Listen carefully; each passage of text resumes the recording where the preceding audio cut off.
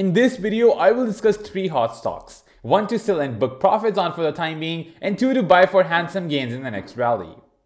Just a quick reminder to watch this video as the stock price is already up 43%. I am so confident I titled the video as Keep Observing this stock and will double in front of your eyes.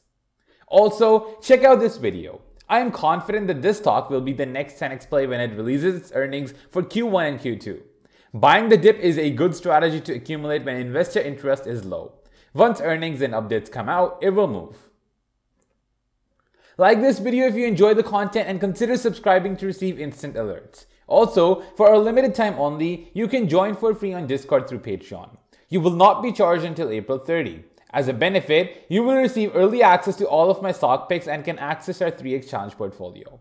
You can cancel any time before the 1st of May without being charged. The link to join is given in the description down below. Now let's get back to the video.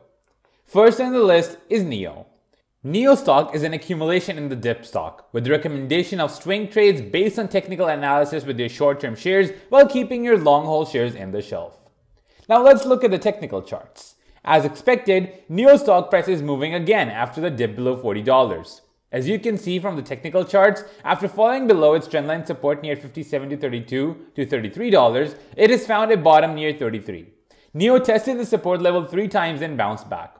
When NIO bounced back twice and then hit the support level again, I made a video highlighting the buying opportunity.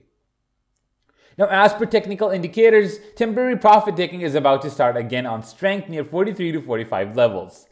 NIO is expected to release earnings soon, and as per last quarter earnings numbers, these numbers are not expected to be blockbuster. NIO is expected to remain range-bound in the short term until this chip shortage thing ends. But keep in mind that NIO below 40 is in an accumulation range. Don't be fooled by the dips.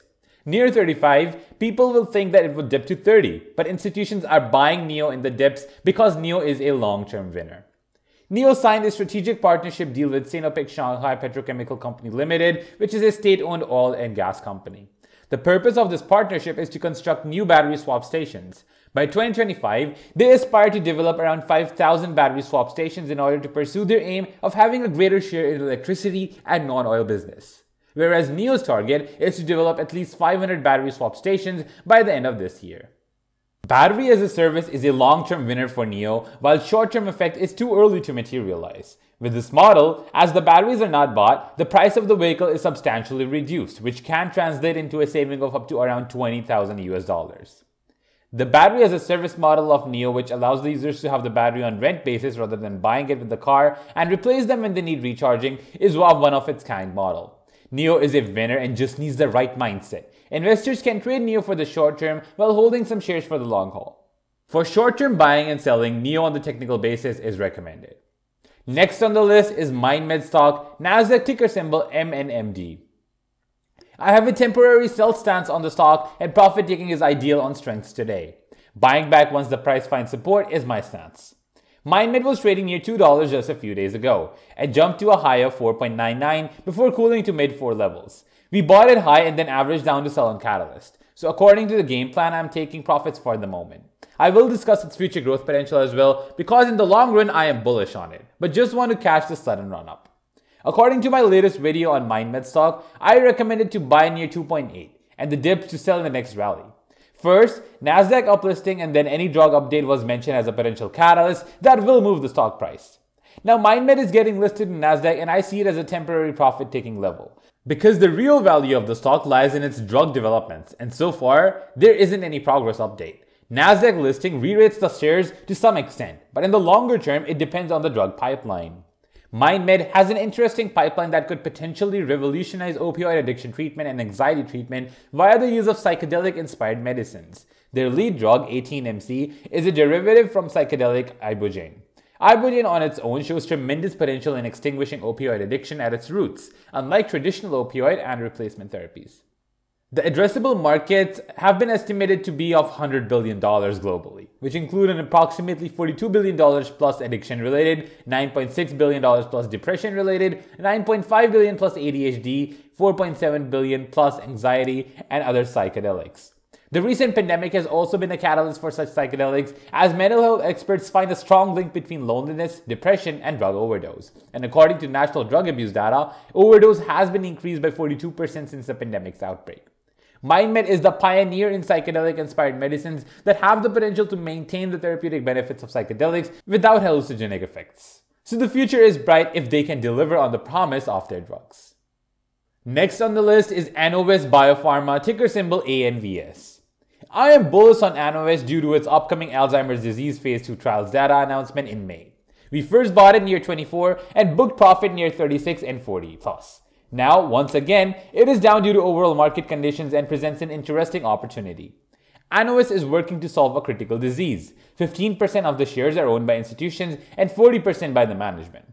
I believe that the management has skin in the game and is working in the best interest of shareholders. But they are low on cash and will need to raise money in the coming months.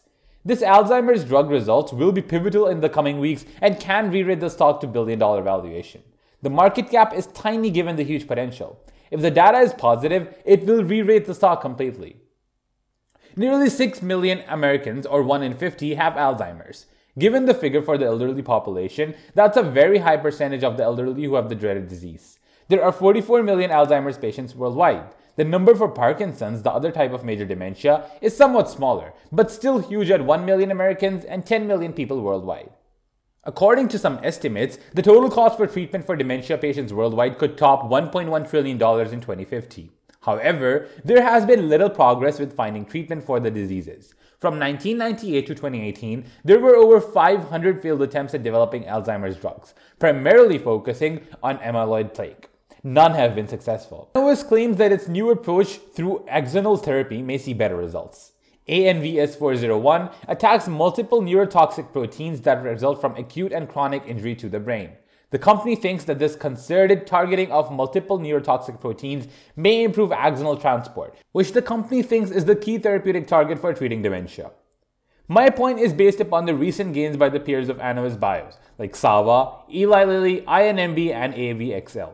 If Annovis declares positive phase 3 results of its AD drug, then I see a huge rally in the stock. The successful completion of phase 2 clinical trials of ANVS 401 will provide a validation of the company's approach in 2 diseases and allow it to move to phase 3 trials. Given the huge target market and favorable risk and reward potential, Annovis Bio will be a target of buyout at $1 billion valuation.